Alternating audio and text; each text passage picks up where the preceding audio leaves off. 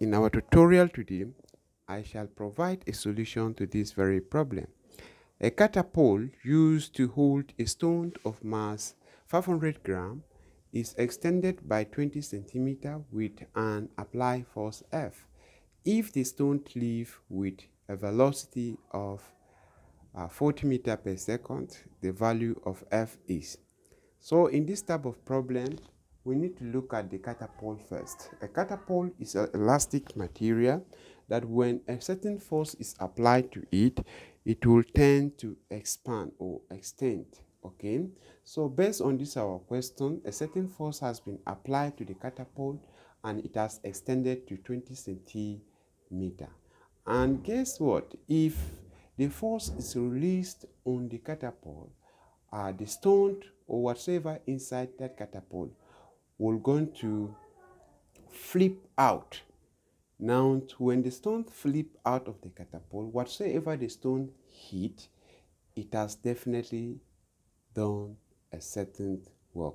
So we say that the stone have does a work. Okay, so the speed at which the stone is leaving the catapult is given by 40 meters.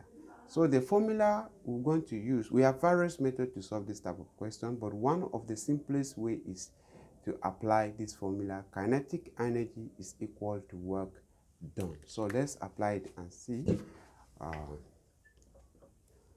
Kinetic energy is equal to work done by the catapult. Okay, but then let's bring out our parameters. Our mass is given by 500 grams. The distance, which can be also extension, is given by 20 centimeters, and the velocity or speed is given by 40 meters per second. Okay, but then force is equal to question mark. So we apply the formula quickly. Kinetic energy is half mv squared is equal to force times distance. Okay, so half multiplied by the mass is 500. I will divide it by 1000.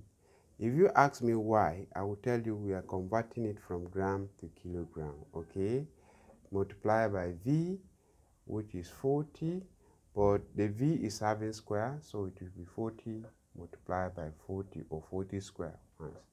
All right, so F, that is what we are calculating. S should be the extension, which is 20. I'll divide it by 100. If you ask me why, I'll tell you I'm converting it to meter because it's given in centimeter. Okay, so from here I'll do some cancellation. I will set 0 will cancel 0, 0 will cancel 0. Okay, this 0 will cancel one of the 0 here, 2 here, 1, 2 into 4 is 2. Okay, so 0 will also cancel 0. All right, then 2 here is 1, 2 here is 5. So from here, 1 times 2, 1 times 5 is 5, 5 times 2 is 10, 10 times 40 is 400. So I have my 400 equal to F multiplied by 1 over 5. So from here, I'll set over 1. I'll just cross multiply and I'll get my answer as easy as anything.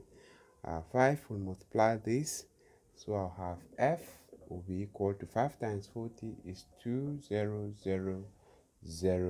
Newton.